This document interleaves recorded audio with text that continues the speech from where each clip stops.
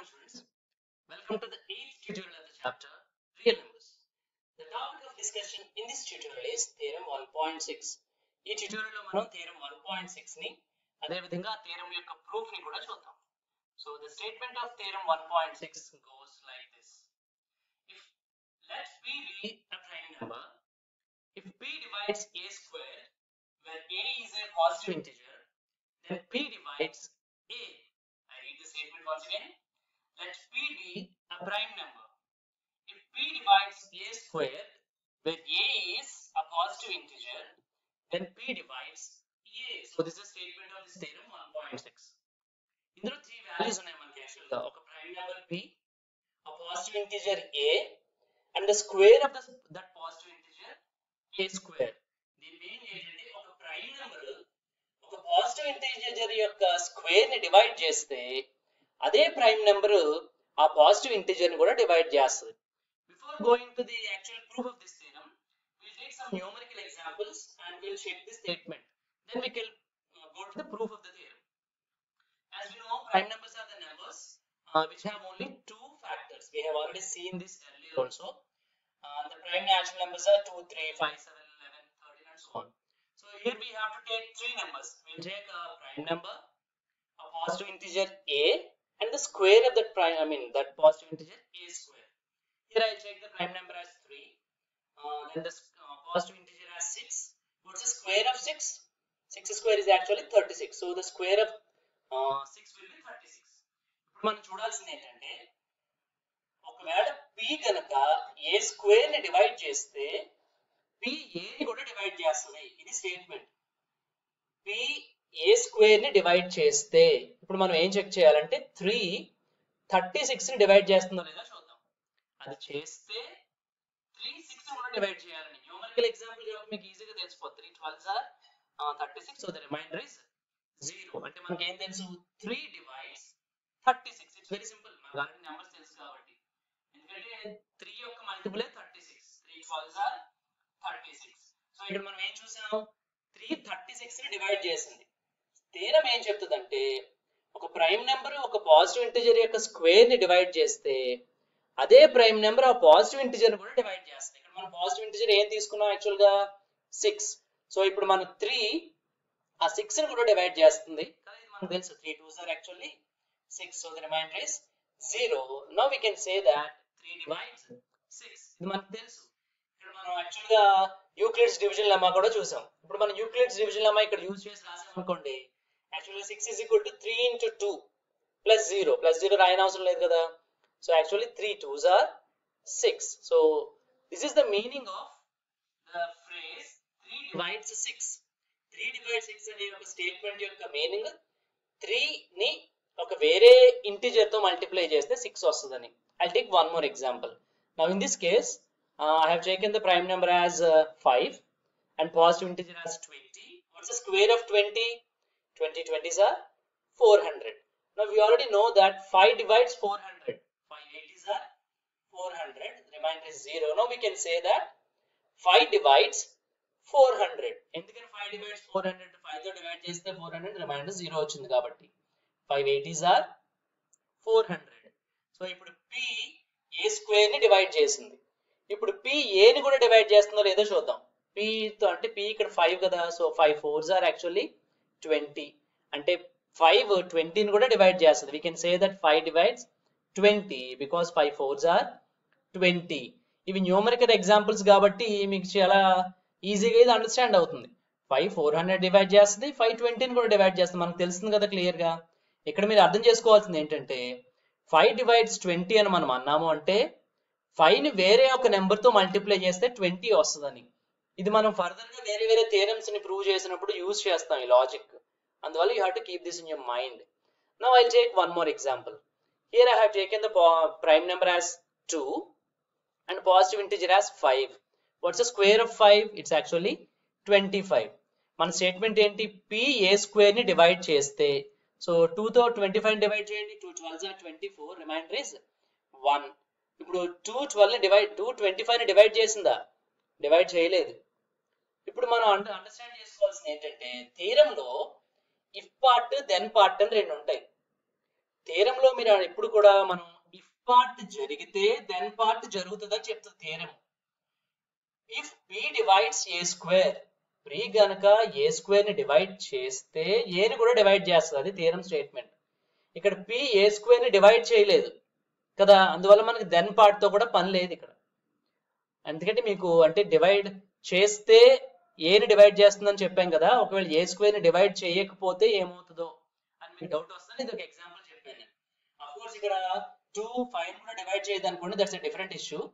కానీ if condition ఎప్పుడైతే satisfy అవ్వదో మనం దానికి కూడా పోనవసరం లేదు. థీరం స్టేట్మెంట్స్ కి వెళ్ళినప్పుడు ప్రైమ్ నెంబర్ ఏ స్క్వేర్ ని డివైడ్ చేస్తే ఏ ని కూడా డివైడ్ చేస్తుందని ప్రూవ్ చేయాలి. ఇక్కడ ప్రైమ్ నెంబర్ ఏ స్క్వేర్ ని డివైడ్ చేయలేదు కదా, సో ఇక్కడ ఈ థీరం మనం అప్లై చేసే పరిస్థితి లేదు. మీకు ఊరికే ఒకవేళ అలాంటి జరగకపోతే ఏమవుతుందో అని చెప్పడానికి ఒక ఎగ్జాంపుల్ చూపించాను. ఇక్కడ థీరం స్టేట్మెంట్ లో p యొక్క ప్రైమ్ నెంబర్ అని ఇచ్చాడు. ఒకవేళ మనకి ఇచ్చే నెంబర్ p కాంపోజిట్ నెంబర్ అయితే ఏమవుతుందో కూడా చూద్దాం. For your understanding only, I am taking this example. Now I will take a composite number. In that actually prime numbers are awesome. Now I am taking a composite number. Suppose I will take a composite number as 4 and positive integer as a square, 6 square 36. ఇప్పుడు 4 36 తో divide చేస్తే 4 9s are 36, remainder is 0. అంటే మనం ఏం చెప్పొచ్చు, 4 divides 36. ఇప్పుడు 4 6 ని divide చేస్తుందా, డివైడ్ చేయదు. 4 1s are 4, remainder is 2.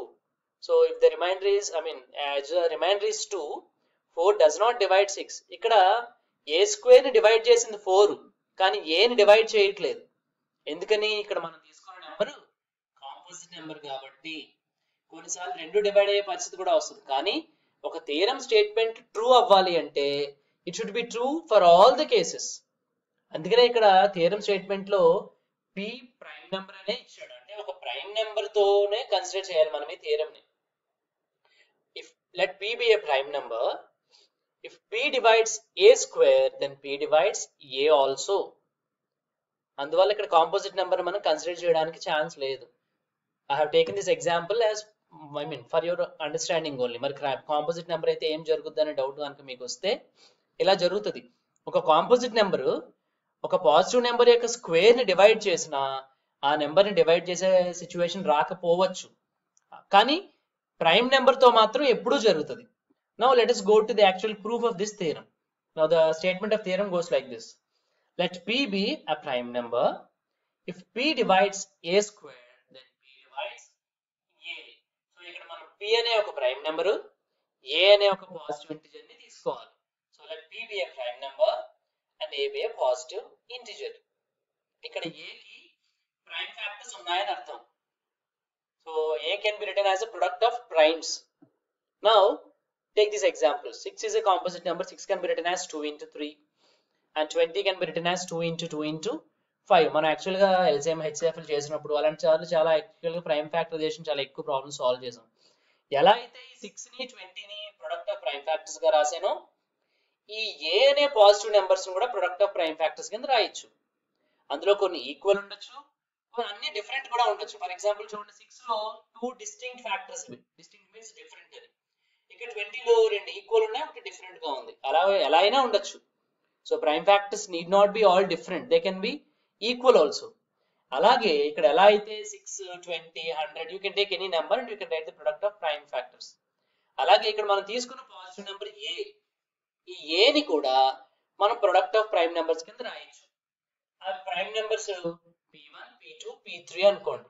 ఎలా అయితే 20 ని 2 into 2 into 5 అని రాసానో, a ని p1 into p2 into p3 and so on pn.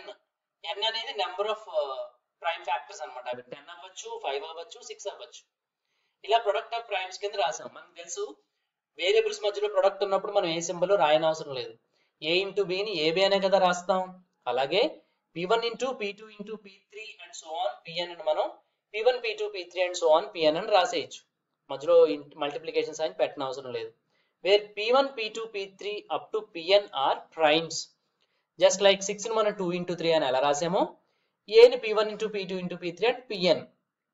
Not necessarily distinct, అవన్నీ డిఫరెంట్ కానవసరం లేదు.